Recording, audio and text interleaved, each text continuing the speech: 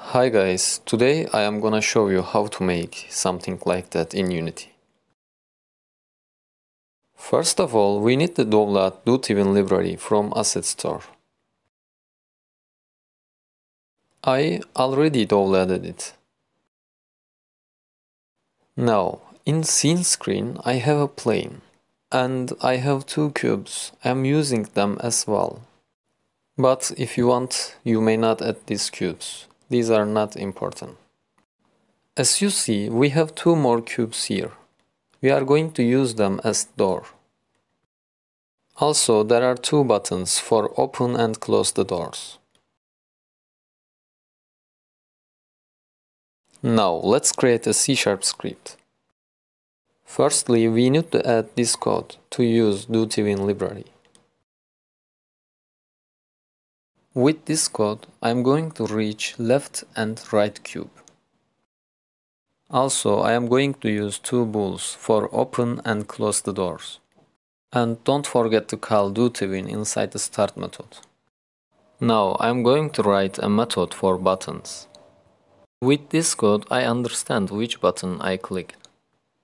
If name of the button is open, I'm talking about this button.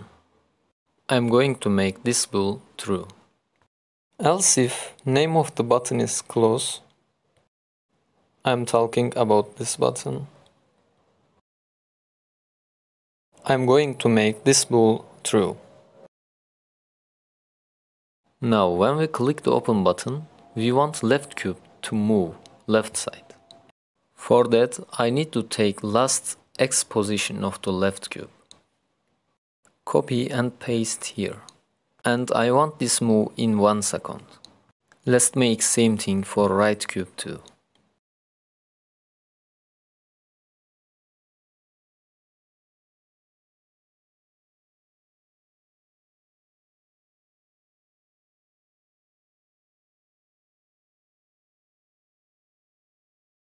After this move, I want to make false this bool. Else if we click the close button, we want left cube to move first position.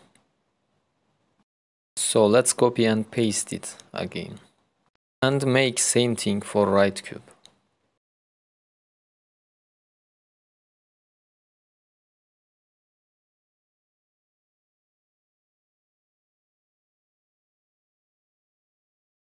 Don't forget to make false this bool. Now we wrote the script. I'm going to create an object for use the script. Now our script is here. Let's put the left and right cube inside the script.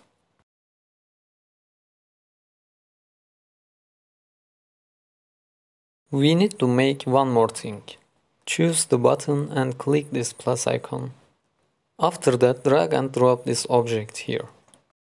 Because there's a script inside this object and we want to reach it. And we reach the method that we wrote.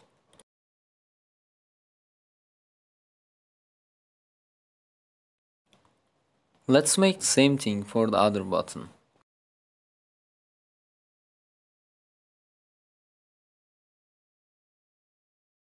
Now, when we start the game, you can see that it's working.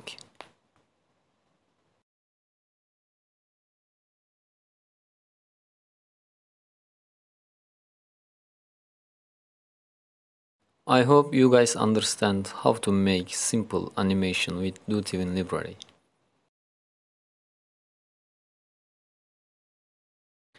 So thanks for watching guys, see you later.